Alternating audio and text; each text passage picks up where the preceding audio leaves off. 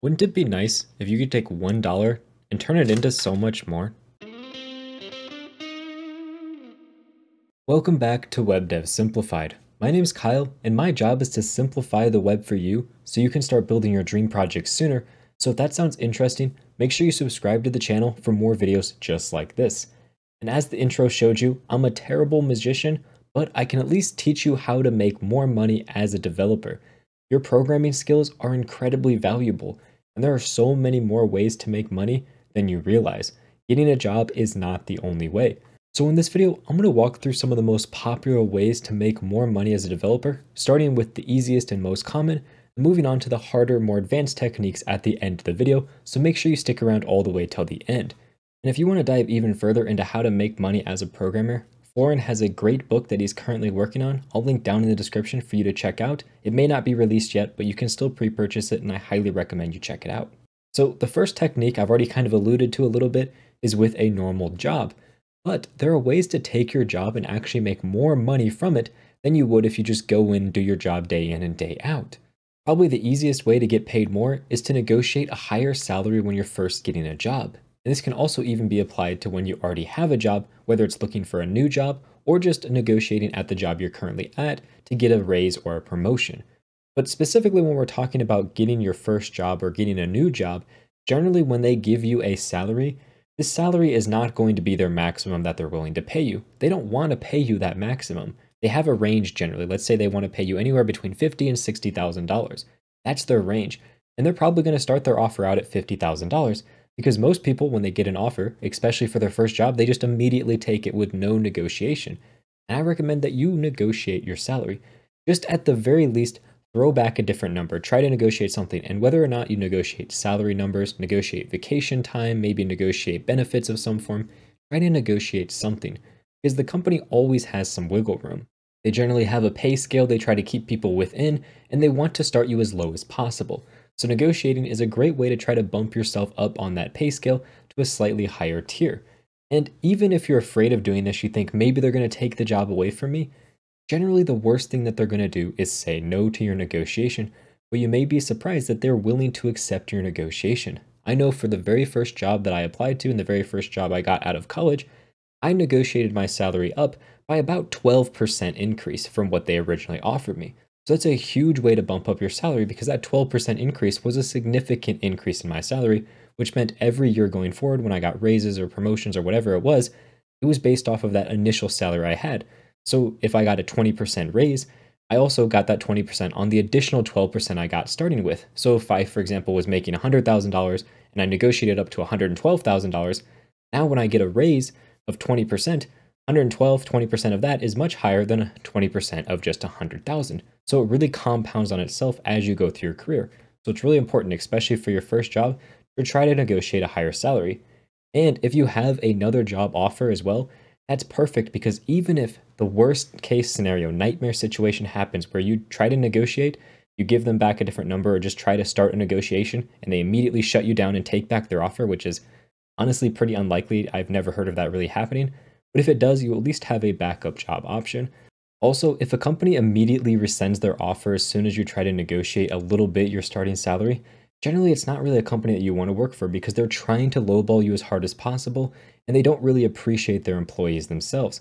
So you don't really want to work for a company like that because the next best way to make more money as a developer besides switching jobs, which is what most people do, is working for a company that will value their employees and give them raises instead of forcing the employee to switch jobs every couple years.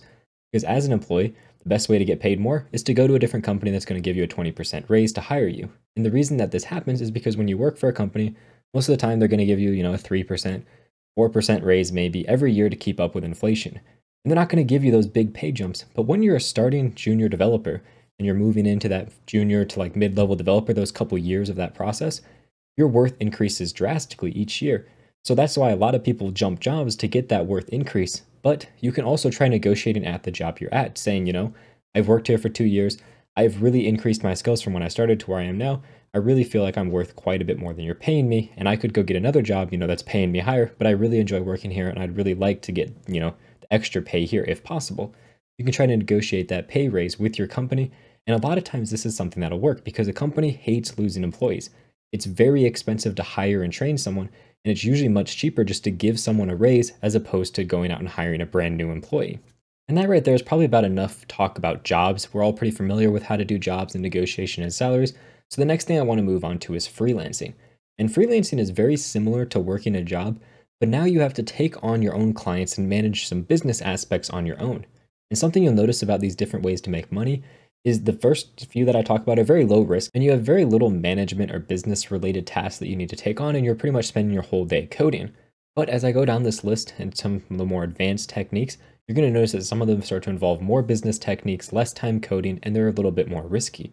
Freelance is a little bit more risky than just working a job, especially if you just quit your job and try to go cold turkey into freelance. I really don't recommend doing that. But freelance is a little bit more risky because you have clients, you need to manage them, you have your own business. But there's an upside where you can grow your income much quicker because you get to charge your own rates. You essentially make your own salary. So if you're really good and really quick at freelancing, you can make a lot more money than you would working for a normal company. Another great thing about freelancing that makes it really low risk is you can start freelancing on the side a few hours a week while working a full-time job and slowly grow your freelancing business on the side while working a comfortable, safe job. That way you never have that period where you're really risking it all on freelancing because you're slowly building it up until the point where it can take over your full-time job and you can transition fully over to freelance work. And if you want a complete guide on freelancing, I'm not really the expert in this field, but Kyle Prinsloo has an entire course on freelancing. I'm going to have linked in the description below. It's a great course and goes over everything you need to know about getting started in freelancing, so I highly recommend that course. Now, moving on from freelancing, we have another topic which is really similar to freelancing in the amount of risk and the amount of reward you can get from it, and this is one-on-one mentoring or coaching. This is a great thing for you to take on. You can do this even as a beginner, as long as you know more than the person that you're trying to teach or coach. And sometimes a beginner or, more beginner person is much better at teaching someone that's brand new because they remember what it's like to go through those struggles. For me, it's a lot harder for me to teach people very intro level programming because it's been a while since I was an intro level programmer. And someone that's really advanced, 30 years senior developer, they're going to really struggle to teach that intro level stuff, while you, as maybe a more beginner, have that knowledge. You really recently went through it. So you have much more skills to give to them in teaching them these different concepts. So you don't have to be an expert to be on one-on-one coach or mentor. It helps to know more than the person you're teaching, and that's all you need to know. And this, just like with freelance, you can do on the side, build up your client base, and eventually, maybe you can even switch to doing it full time. But generally, this one-on-one mentoring technique is not something that people do full time because your skills you need to develop as you're going on. And if all you're ever doing is teaching, it's hard for you to constantly develop new skills. But if you build a reputation as a great teacher, great mentor, great coach, it's definitely something you could 100% move over to doing full time and make a great living off of. Now, the next category I want to move on to is going to be a much higher risk category, and these all generally involve starting your own business of some form, which means that you're going to have to give up a lot of coding time. You're still going to code plenty, but you have to manage a lot of business, management, email related tasks. So if this is not something you really enjoy doing, I highly recommend not dealing with these business related ways of making money, because if you're not business minded, at least somewhat enjoy the business tasks, you're going to hate half of your work, and that is just not a good way to live. But the upside to starting your own business is you can grow it infinitely. There really is no ceiling. All that really matters is the amount of effort you put in and the value you can provide for someone else. That's really important. This goes with almost everything: one-on-one mentoring, freelancing, your job, your business. The more value you can create, the more money you make. The big difference, though, is at a job, it doesn't matter how much value you provide, you pretty much get paid the same thing because you're stuck on a salary. It doesn't matter if you make the company $10 million or $1 million, they still pay you your salary. That's it. But when it comes to your business makes $10 million, you made $10 million. If it makes $1 million, you make $1 million. So it's very dependent on the value you provide. So the more hard work and effort you put in, generally the more money you can make. But like I said, it requires a lot of work and a lot of things that are not coding related. There is also a lot of risk involved with starting your own business, so I want to give you a few different types of businesses you could start, starting with some of the lower risk categories, and then moving all the way up into the higher risk categories. And generally the higher risk, the higher reward, the lower risk, the lower reward. So the lowest risk category you can start is starting something like a YouTube channel, a blog, maybe creating some courses, put them up on Udemy. These are pretty low risk to start because you can do them in your spare time. They don't really cost any money or very much money at all. It won't cost you more than $10, $15 a month at the most to start one of these platforms, such as blogging, YouTube, or courses. And the great thing about them is that they can grow while you're working a full-time job. That's what I did for my YouTube channel. I worked a full-time job for about a year and a half during the beginning of my YouTube channel until eventually I had my YouTube channel that was making enough that I could quit my full-time job after about 2 years of doing my YouTube channel. And the best part is that my expenses were really low. It was like $10 a month when I was starting, so it really didn't cost me anything except for my time. And by putting in the effort and dedication, I was able to grow my YouTube channel to where it is now, and the point where it replaced my full-time job. So these are great avenues to make extra money on the side, but you have to also enjoy the aspect of teaching or writing, whatever it is you do. If you're making a blog just to make money and you hate writing, it's going to be terrible. You're going to burn out, you're going to hate it, and it's not going to work. Same thing with YouTube channel. If you're doing this just to make money, you're going to be sorely disappointed on how little ads actually pay you, and you're going to realize that you don't enjoy the work itself. You need to really enjoy the business side of thing or the non-coding side of things that you're diving into. So content creation is one aspect. It's a fairly low risk business, and it can be pretty high reward, but it's going to take a lot of time. The next thing that you can dive into is more of a software as a service type of business, where you're building an actual physical or digital product that you're trying to sell. This is definitely in the high risk category because it's very easy to fail. You need to not only have the right product, you need to have the right timing, you need to have the right marketing, you need to have a pretty healthy dose of luck, and a lot of times this is going to cost some serious money if you're trying to break into a big market. You can't just go up and compete with Amazon without bringing some serious capital, some serious effort, and some serious time.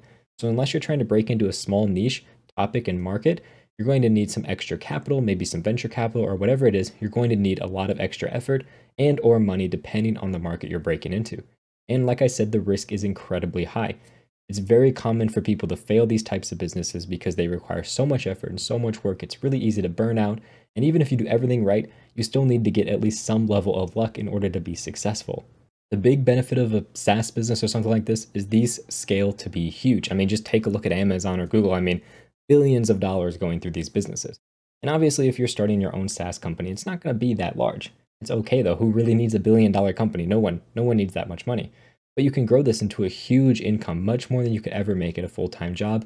But like I said, it's going to require so much more effort, has a lot higher chance of failing, and it's one of those things that's sometimes really hard to do on the side while you're doing a full-time job because they require so much effort and dedication. A lot of times when people try to create these SaaS companies, what they'll do is maybe start it on the side, but once it starts to pick up steam, they really need to have a good, healthy amount of savings so that they can quit their job and really go full-time on it. That's one of the best ways that I see people creating these types of businesses. So if I had to recommend a path for you to take, I would say 100% start with a job. Negotiate a salary, try to get the highest salary that you can. Even if you already have a job, start there. Then if you really enjoy coding, you don't really enjoy business or other parts of, marketing, then go with freelancing if you want to move on past your job. Because freelancing is 90% code, 10% business. So you can spend so much more time on coding and a lot less time on marketing and networking and such that you don't enjoy.